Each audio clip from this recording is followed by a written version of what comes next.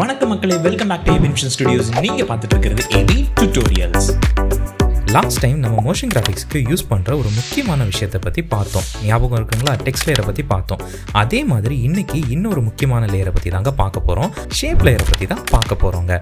So வாங்க after எஃபெக்ட்ஸ்குள்ளே போய் shape லேயரை பற்றி டீட்டெயிலாக கற்றுக்கலாம். ஓகே, ஷேப் லேயரோட கம்போசிஷனை நம்ம ஓப்பன் பண்ணிக்கலாம். ஓகேங்களா? ஸோ நீங்கள் டிஃப்ரெண்ட்டான கம்போசிஷன் ஓப்பன் பண்ணும்போது இந்த மாதிரி தனித்தனி டேப்ஸாக தான் ஓப்பன் ஆகும். ஓகேவா? இது டெக்ஸ்ட் லேயரோடது, நம்ம ஆல்ரெடி க்ரியேட் பண்ணது. இது வந்து ஷேப் லேயரோடது. ஓகேவா? இப்போ நம்ம இதெல்லாம் க்ளோஸ் பண்ணிக்கலாம். இதெல்லாம் நமக்கு இப்போதைக்கு வேண்டாம்.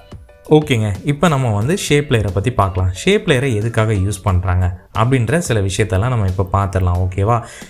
மோஷன் கிராஃபிக்ஸை பார்த்திங்கன்னா ஷேப் லேயர் மூலமாக தான் கேரக்டர் அனிமேஷன் பண்ணுறது, இன்னும் நிறைய விஷயங்கள், அதாவது அந்த ஷேப் லேயரை ஷேப்ஸை வச்சே நிறைய மோஷன் கிராஃபிக்ஸ் எல்லாம் விஷுவலைஸ் பண்ணியிருக்காங்க. ஸோ இந்த மாதிரிலாம் கூட விஷுவல்ஸை க்ரியேட் பண்ணியிருக்காங்க. ஸோ அந்தளவுக்கு மோஷன் கிராஃபிக்கும் ஷேப் லேயருக்குமே ஒரு கனெக்ஷன் இருக்குங்க. ரொம்பவே யூஸ்ஃபுல்லான ஒரு விஷயம். ஓகேவா?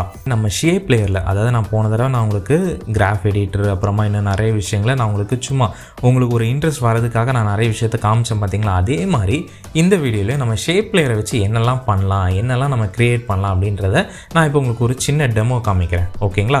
வாங்க அதை நம்ம பார்க்கலாம். நான் ஒரு இமேஜை வந்து இம்போர்ட் பண்ணிக்கிறேங்க. இப்படி ட்ராக் அண்ட் ட்ராப் பண்ணி இம்போர்ட் பண்ணிட்டேன். அது அப்படியே இந்த நம்ம டைம்லைன், அதாவது கம்போசிஷனுக்குள்ளேயும் போட்டுடுறாங்க. ஓ, வேறு லெவலுங்க, இடம் செம்மையாக இருக்குல்ல? ஓகே, இப்போ நான் ஷார்ட்கட் யூஸ் பண்ணலாமா? ஸ்கேல் எனக்கு சின்னது பண்ணோம், எஸ் அழுத்திக்கிட்டேன், அப்படியே சின்னது பண்ணிட்டேன். இப்போ இடம் செம்மையாக இருக்குல்ல? ஓகே, லைட்டாக அட்ஜஸ்ட் பண்ணிக்கிறேன். ஓகேங்க, எல்லாம் ரெடி. இப்போ நான் இதை க்ளோஸ் பண்ணிடுறேன். க்ளோஸ் பண்ணிவிட்டு இப்போ எனக்கு என்ன வேணும் அப்படின்னா, நான் இப்போ என்ன பண்ண போகிறேன் அப்படின்னு கேட்டிங்க அப்படின்னா, ஷேப் லேயர் வச்சு மாஸ்க்கு க்ரியேட் பண்ணலாங்க. எப்படி மாஸ்க் க்ரியேட் பண்ணலாம்? அதாவது இப்போ பார்த்தீங்கன்னா சில வீடியோஸில் எல்லாமே சில குறிப்பிட்ட ஷேப்பில் இருக்கும். அந்த வீடியோ வந்து அந்த ஷேப்புக்குள்ளே மட்டும்தான் ப்ளே ஆகிட்டு இருக்கும். ஸோ அது எப்படி பண்ணுறோம் அப்படின்றத நம்ம இப்போ பார்க்கலாமா? ஷேப் வந்து இதுதான் ரெக்டாங்கிள் டூல்னு இருக்குது பார்த்தீங்களா? இதை தான் ஷேப் லேயர் க்ரியேட் பண்ணுறதுக்கான ஒரு டூல்ஸ். ஓகேவா? இப்போ எனக்கு என்ன ஆப்ஷனில் வேணும், அதாவது என்ன ஷேப்பில் வேணும்னா பாலிகான் ஷேப்பில் வேணும்னு நான் யூஸ் இருக்கேன் வச்சுட்டு, இது வந்து ஸ்ட்ரோக்கோட வேல்யூ, இது வந்து ஃபில்லோட கலர். ஓகேவா? எனக்கு ஸ்ட்ரோக்லாம் வேண்டாம், அதனால் நான் 0 ஆக்கிட்டு நான் என்ன பண்ணுறேன்னா ஒரு ஷேப்பை நான் க்ரியேட் பண்ணிக்கிறேன். அது இஷ்டத்துக்கு அங்கேயும் இங்கேயுமா போகுது பார்த்தீங்களா? ஸோ நீங்கள் அப்போ என்ன பண்ணணும்னா ஷிஃப்ட்டை ஹோல்ட் பண்ணிக்கோங்க. ஷிஃப்ட்டை ஹோல்ட் பண்ணிட்டீங்கன்னா உங்களுக்கு கரெக்டாக அந்த இடத்துல அதே டைரெக்ஷனில் வரும். ஸோ செலக்ட் பண்ணதுக்கப்புறமா செலெக்ஷன் டூல் எடுத்துகிட்டு நான் என்ன பண்ணுறேன்னா இதை இந்த மாதிரி ப்ளேஸ் பண்ணிக்கிறேன். ஓகேவா? எனக்கு இந்த மாதிரி கட்டில் இந்த இமேஜ் வரணும். ஸோ இந்த மாதிரி ப்ளேஸ் பண்ணிவிட்டு நான் என்ன பண்ணுறேன் அப்படின்னா, எனக்கு வந்து இது வந்து கட் ஆகணும் இல்லையா?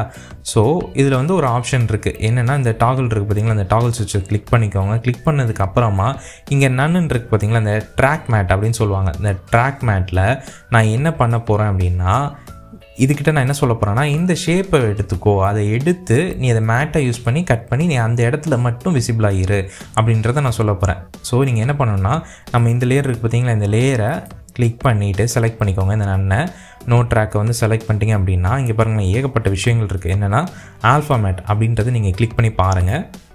இங்கே பார்த்தீங்களா? அந்த ஷேப்புக்குள்ளே இருக்கிறது மட்டும் வரும். அதே இது நீங்கள் இன்வெர்ட் கொடுத்தீங்க அப்படின்னா அப்படியே ஆப்போசிட்டில் வரும். ஸோ அதே மாதிரி தான் இந்த ஆப்ஷன்ஸ்லாம். ஓகேவா? இப்போதைக்கு நம்ம ஆல்ஃபா மேட் கொடுத்துக்கலாம். கொடுத்துட்டு இந்த இமேஜை நீங்கள் மூவ் பண்ணிங்கன்னு வைங்களேன், அந்த ஷேப் மூவ் ஆகாது.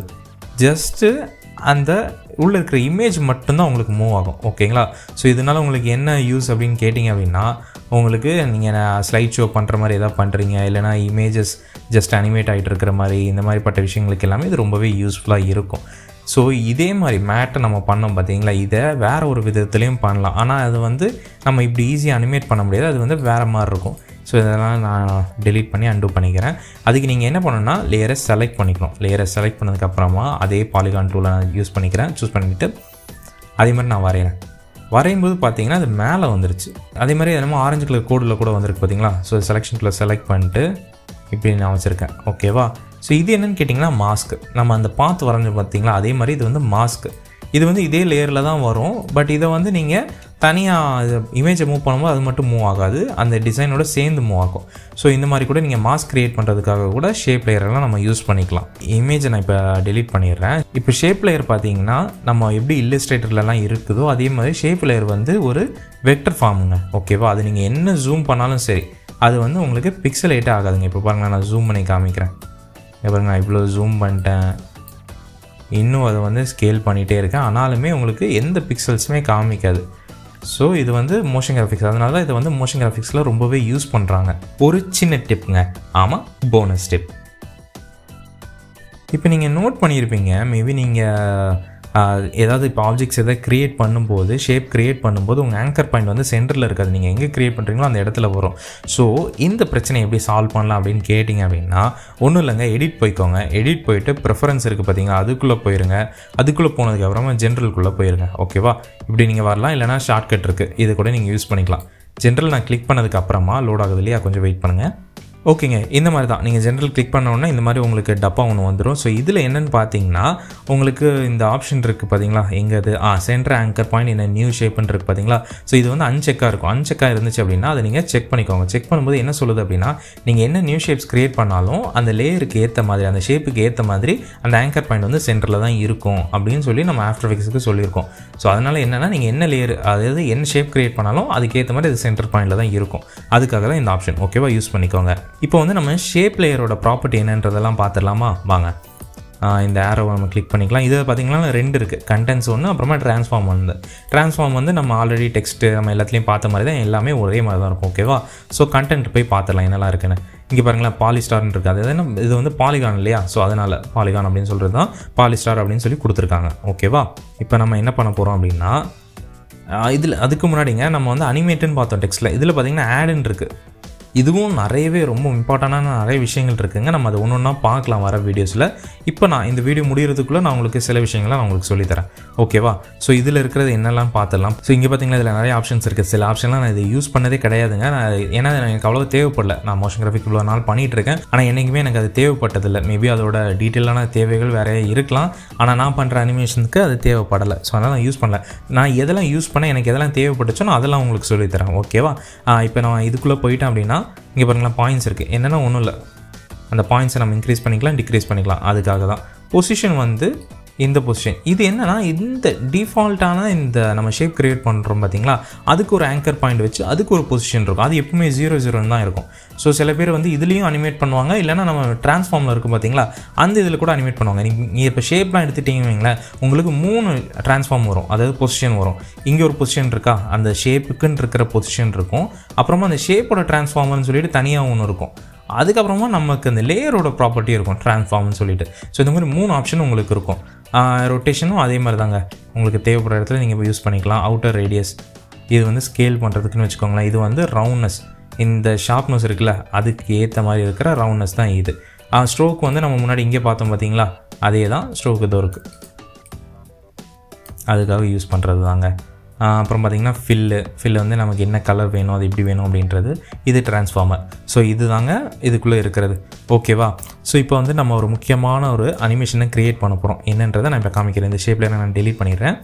டெலீட் பண்ணிவிட்டு நான் என்ன பண்ணுறேன்னா, ஒரு ஸ்ட்ரோக்கை வரைஞ்சிக்கிறேன்.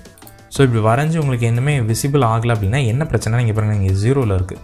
ஸ்ட்ரோக்கோட வேல்யூவை கொஞ்சம் இன்க்ரீஸ் பண்ணிக்கோங்க. ஓகேவா, பண்ணிவிட்டு நான் என்ன பண்ண போகிறேன்னா, இந்த ப்ராப்பர்ட்டியை ஓப்பன் பண்ணிவிட்டு இந்த ஆட் இருக்குது பார்த்தீங்களா, இங்கே போய் ட்ரிம் பாத்துன்னு இருக்குது பார்த்தீங்களா, அதை நான் செலக்ட் பண்ணிக்கிறேன்.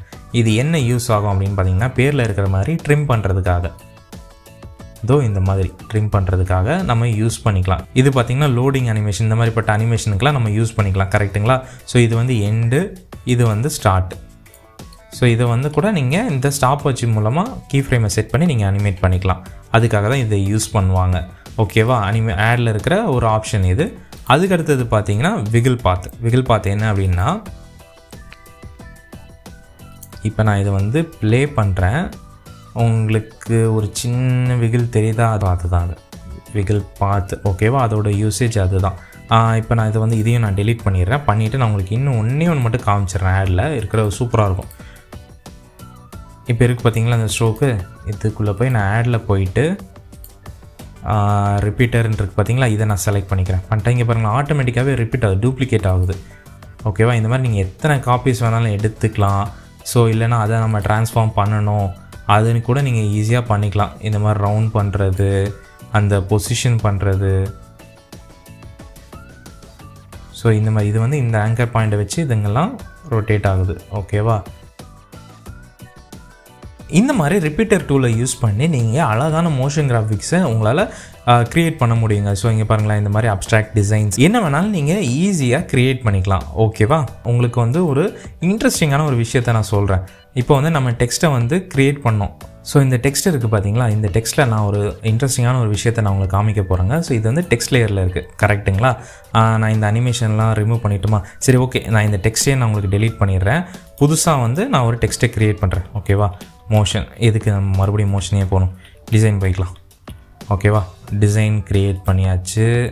க்ரியேட் பண்ணதுக்கப்புறமா நான் இப்போ என்ன பண்ண போகிறேன் அப்படின்னு கேட்டிங்கன்னா, இந்த வந்து டிசைன் லேயர் இருக்குது பார்த்தீங்களா, இதை ரைட் கிளிக் பண்ணிவிட்டு இங்கே க்ரியேட் இருக்கு இல்லையா, இந்த க்ரியேட்குள்ளே போயிட்டு க்ரியேட் ஷேப் ஃப்ரம் டெக்ஸ்ட். ஓகேவா?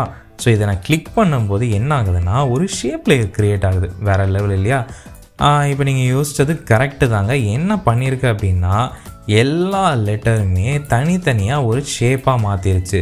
ஸோ இதில் என்ன உங்களுக்கு ப்ளஸ் அப்படின்னா, இங்கே பாருங்களேன், இந்த பாத்து இருக்குது பார்த்தீங்களா, இந்த பாத்து, அதாவது சாரி இந்த பாத்து இருக்குது பார்த்தீங்களா, இதை நீங்கள் ஈஸியாக மாடிஃபை பண்ணிக்கலாம். ஓகே, இதை நீங்கள் கூட நீங்கள் அனிமேட் பண்ணிக்கலாம். ஏன்னா நமக்கு இங்கே அந்த ஸ்டாப் வாட்ச் இருக்குது. ஸோ அது மூலமாக நீங்கள் ஈஸியாக அனிமேட் பண்ணிக்கலாம். நான் உங்களுக்கு ஆக்சுவலாக ஒன்று சொல்ல மறந்துட்டேன். என்ன அப்படின்னா, இதை நான் டெலீட் பண்ணிடுறேன். ஒரு ஷேப்பை வந்து நான் க்ரியேட் பண்ணிக்கிறேன். ஓகேவா? ஷேப்பை க்ரியேட் பண்ணிக்கிறேன். ஸ்ட்ரோக்கை 0 வச்சிடுறேன்.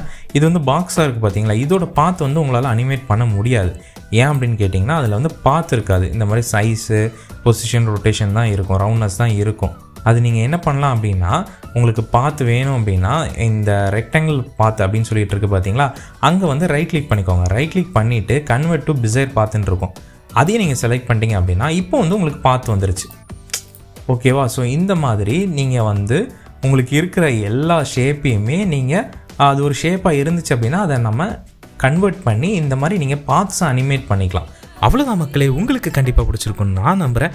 ஷேப் லேயரோட பேசிக்கான இன்ட்ரோ தாங்க இந்த வீடியோ. நம்ம இன்னும் நிறையவே பண்ண போகிறோம். ஸோ வீடியோவில் சொன்னது எல்லாத்தையுமே ட்ரை பண்ணி பார்த்துங்க.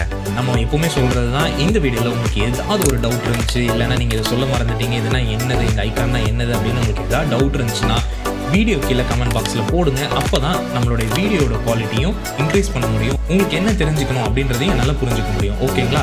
அது மட்டும் இல்லாமல் நம்ம சேனலுக்கு நீங்கள் புதுசாக வந்திருந்தீங்கன்னா நம்ம சேனலை மறக்காமல் செக் பண்ணி பாருங்கள். உங்களுக்கு பிடிச்சிருந்துச்சுன்னா அந்த சப்ஸ்கிரைப் பட்டனை ப்ரெஸ் பண்ணி நம்ம ஃபேமிலியில் ஜாயின் பண்ணிக்கோங்க. பக்கத்தில் இருக்கிற பெல்லையும் தட்டி விட்டுற மறந்துடாதீங்க. அப்போ தான் நாங்கள் போடுற எல்லா வீடியோஸுமே உங்களை வந்து எட்டும். அடுத்த பதிவில் பேசுவோம். அதுவரை உங்கள் ஏவி.